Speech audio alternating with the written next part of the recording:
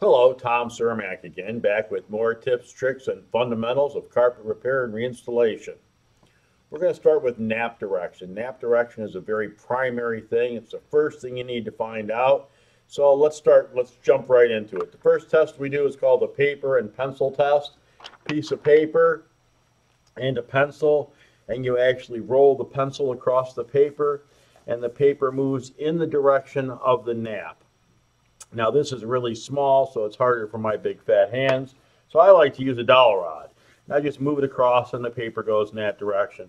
A lot of people say to me, Tom, what if I had the paper turn this way? If you had the paper turn that way, it'd still do the same thing. If you turn the dowel rod this way, it still moves in the same way. This will show you the nap direction, the lay of the carpet every time. And I want to show you why that's important. Let's say I put a piece of carpet in the center of this and I had the nap in the opposite direction it was supposed to be. It would look like that. You would see the difference. If you went to the other side of the carpet, now I'm just going to rotate this, simulating going to the other side of the room, and you would see that you can still see that very evidently, and it does not look good. So if you don't have the nap direction correct, you're going to be able to see your repair from every angle in the room, and it's going to look different, lighter or darker, depending on which side you're standing on. So nap direction is very important in doing your seams. If you did a seam on a carpet and you had part of the carpet going in this direction and part of the carpet going in this direction, you see how evident that would be. And this is also a great illustration of the difference between nap direction and color problems. If there's a color problem and I'm looking at the carpet from this side and this is darker and this is lighter or vice versa, when I go to the other side of the room, the color will be the same. The light side will still be the light side, the dark side will be the dark side. If I go to the other side of the room and it's a nap direction, what'll happen is it'll go like this and switch light and dark sides. So it's very evident which way the nap direction is supposed to be. The paper and pencil test tells you everything you need to know as far as nap direction, and this is something we do all the time. Now once I find the nap direction, what I like to do is to take the carpet. Once I've determined the nap direction, we'll do it again just for fun. We'll say, okay, nap direction is obviously rolling in that direction. So I will take a pencil, I will flip the carpet over, and I will mark the direction the nap is going. Now, if this is an installed wall-to-wall carpet, you don't need to do that, but for your donor pieces, you most definitely will. So that's nap direction 101. Pretty simple stuff, right?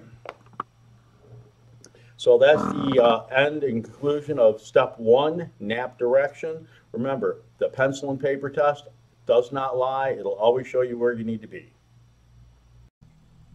Hi, Tom Cermak back again. We've already talked about nap direction in the carpet. Now we're going to talk about cutting the carpet, the recipient piece and the donor piece. All right, we're going to take this piece of carpet I have here, and I've marked a big X on it. We're going to say this is the damaged area in a living room. Okay, so it's the damaged area. We're going to cut it out, and it's going to receive a new piece. So this is the recipient area. And when I go into a closet or wherever I get the piece that's going to go in here, that's the donor area. And the piece that I put in here is going to be a donor going into the recipient to make the repair.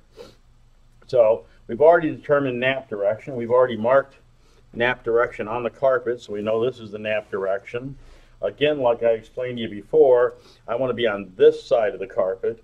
Now I'm going to show you a row finder. It's a very simple device. There are many different types. I have lots of them here. Okay, here's 3 different ones. This is actually a knitting needle, and it works tremendously. But what the row finders do is you just draw a line in the carpet, and it separates the fibers. So the fibers are together, and we separate them with the row finder. Then when we do our cuts, we're only cutting through the back of the fiber, and that makes it so we're not sharing the tips of the fibers, which is evident after the repair. So if I was going to do this repair, now you can use a square to make your cuts square and to make sure that you're getting a nice straight line. So I had this one here. Now let's say I thought that line was really straight and it actually looked pretty good. I could then take this piece and I could row find here, trying to keep it square. Row find across the carpet like this to open those yarns up. Then I would do the same thing here, put this here, and row find. Now a lot of people don't go through this. You'll find as you get more practiced that it's really easy to draw a pretty straight line in the carpet. So you've drawn your box, and this is where you want to cut. You're trying to separate the yarns. Sometimes during the process they'll push back together a little bit. This is your cushion back cutter, and this is for cutting in between the rows like this. And all you need to do is make sure that that row is clear to fibers so you're not cutting through fibers. So I take it and I use it like a row finder. I drop the blade in and then I push forward. You can hear it cutting the carpet.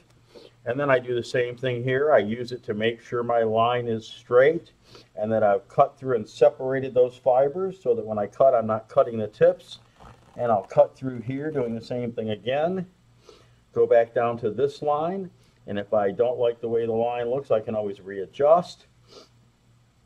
I find that row with my tool, drop my blade in, push through, and do the same thing in the last area here, finding my row. Okay, I like that, so I'll put that there. I'll drop my blade in, and I'll cut through the carpet. Now, if I've done that well, the piece lifts out.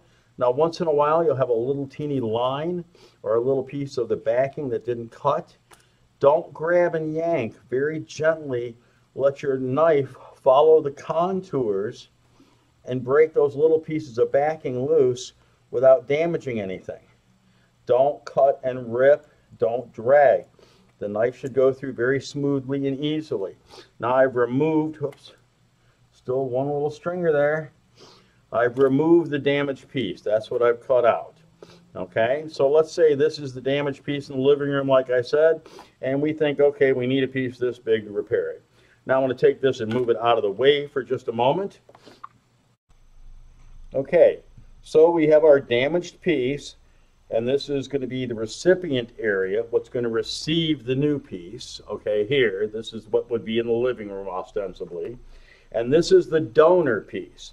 Now usually you can cut it from the surface, row finding and tracing, but you trim a lot more fibers off, especially in closets. I like to disengage a wall and just go like this and have a beautiful back area where I can cut in between the picks.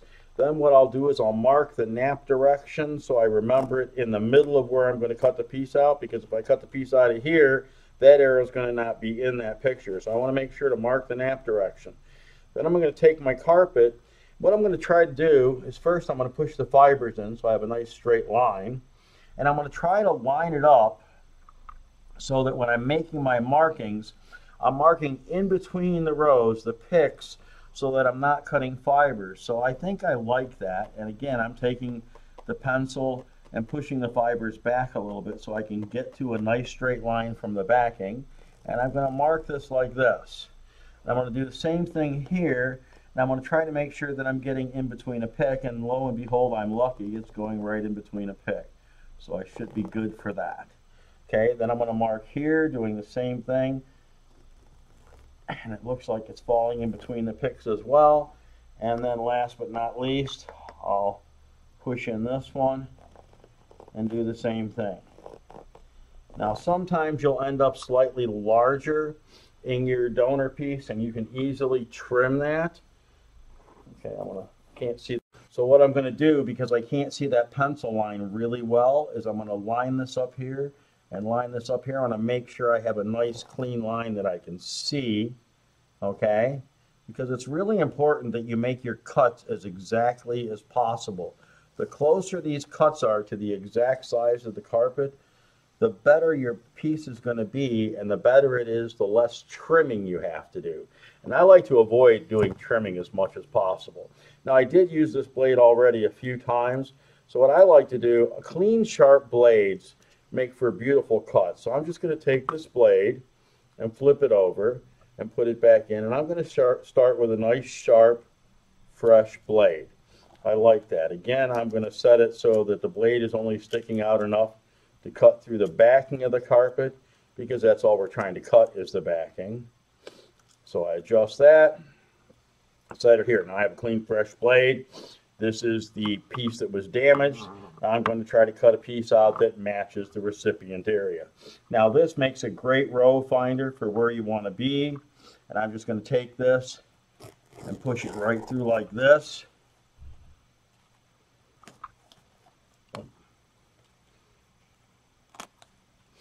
And I'm going to take and do the same thing here. I'm going to line it up right in that row.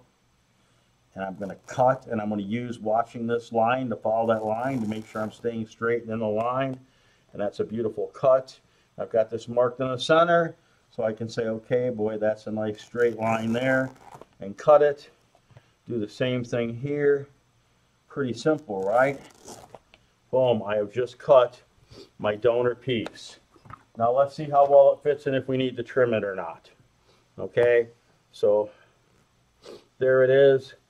Let's take the original piece, the part that was damaged we cut out, and this piece. So let's look at it like this. This is the damaged piece. We'll put that off to the side. We're going to take and brush all the fibers up and take all the loose or damaged fibers out of the equation. Okay, the next thing we're going to talk about is seam sealing.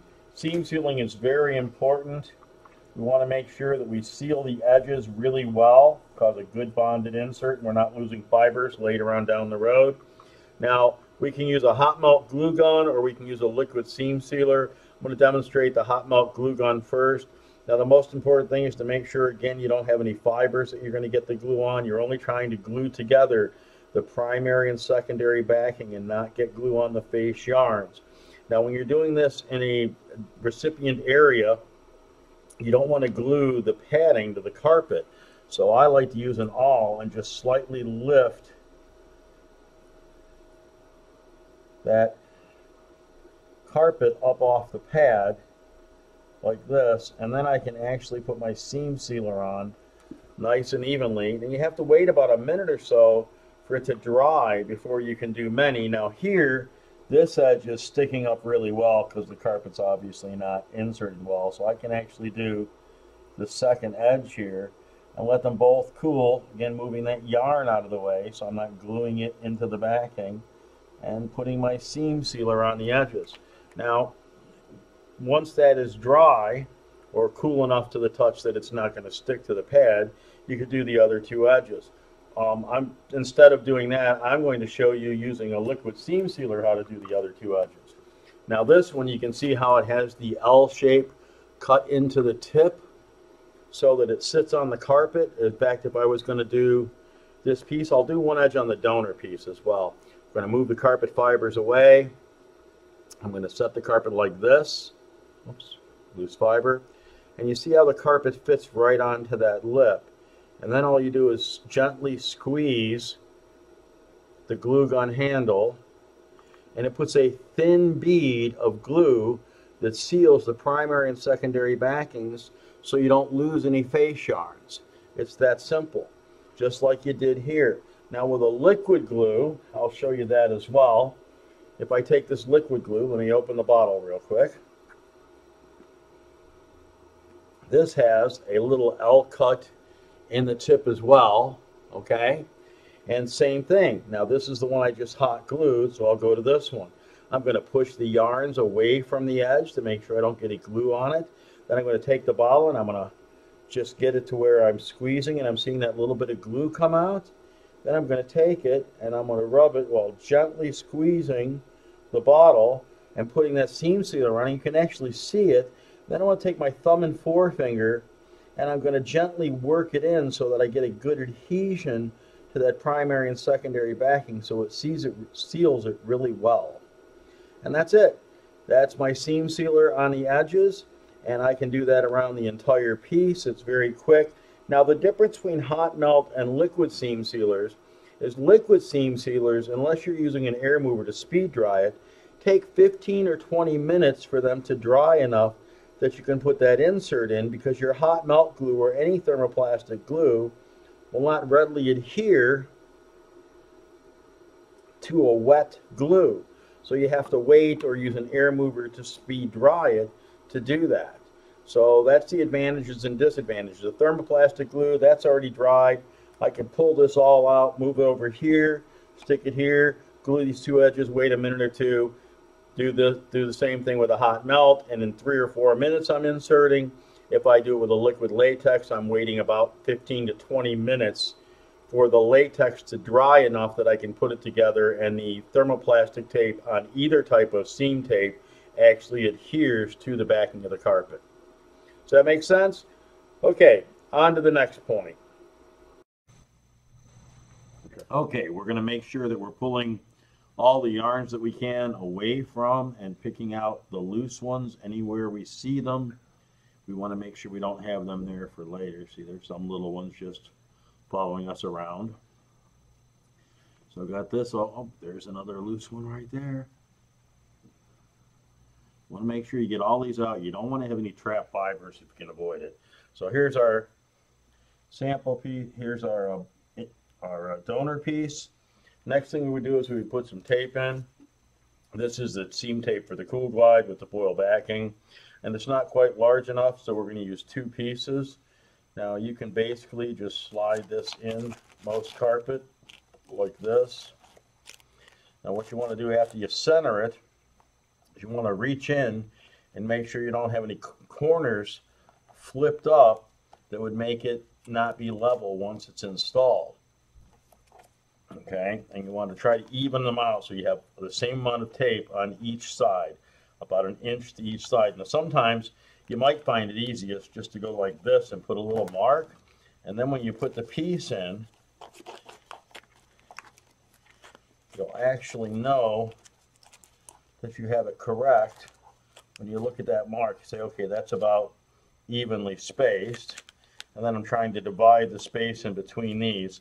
So now I have these 2 pieces pretty evenly spaced, and I didn't mess this up too much or lose too many fibers doing that. Did get a couple that came loose. You always want to make sure it's better to spend the time, getting rid of anything that could be an obstruction or in the way before you start instead of trying to fix it afterwards. So that's where we're at. Now I'll do the same thing here. Now again, we're going with the nap direction. So I'm going to put this end in first so that I can make sure that I have no trap fibers. Let's go around and make sure I don't have anything sticking up or out that I don't like. There's a piece dangling right there.